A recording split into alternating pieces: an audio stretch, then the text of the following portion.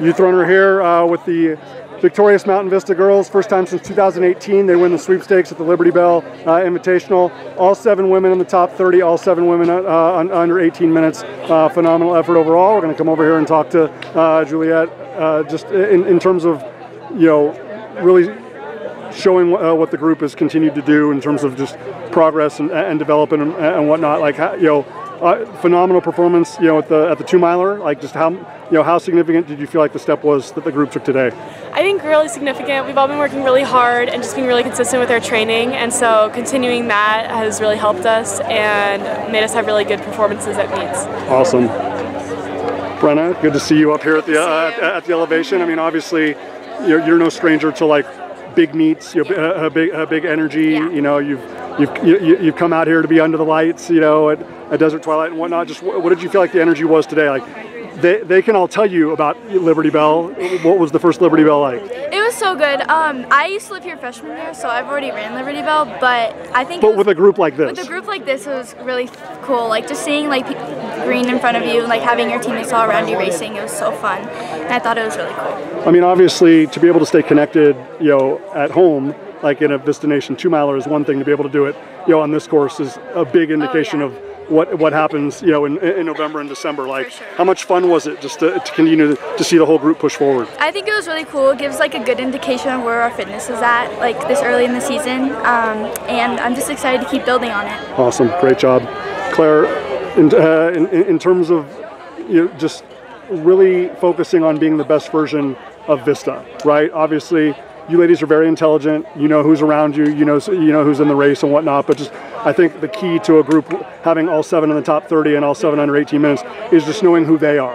How proud were you that you ladies ran to your identity today and didn't run anybody else's race? I'm really proud of us. I feel like something about Vista too is we know like how we're relying on each other. So if someone's like not feeling it, like we give her all no matter what, just because we want to help each other. So I think being a part of Vista and just giving our all is pretty cool.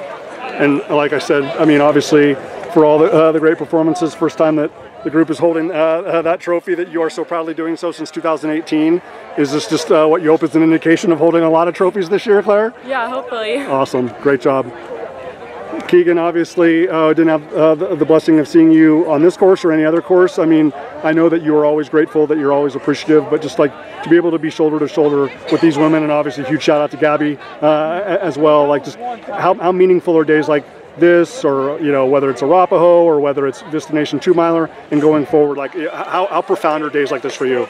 It's incredibly meaningful to me. Everything that we do it together, and good days, bad days, and everything in between, we do it together, and I wouldn't trade this team for the world. I know how competitive you are. I know how passionate you are.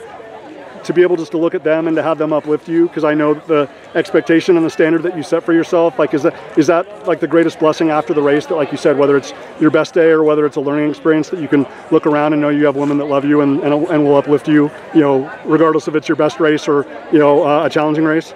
Yeah, for sure. There's a lot of pressure that can come with the sport, but with my teammates, we just do it because we have fun and we do it together, and we all love each other, and so we do it for each other, and that's where all the meaning comes from. Fantastic, great work.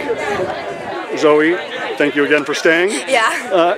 In terms of just how the group has really gelled, right? Like just there's always chemistry, there's always cohesiveness, but obviously there's new energy with Keeghan being healthy and thriving and being in the lineup. Brenna thriving and being in the lineup and whatnot.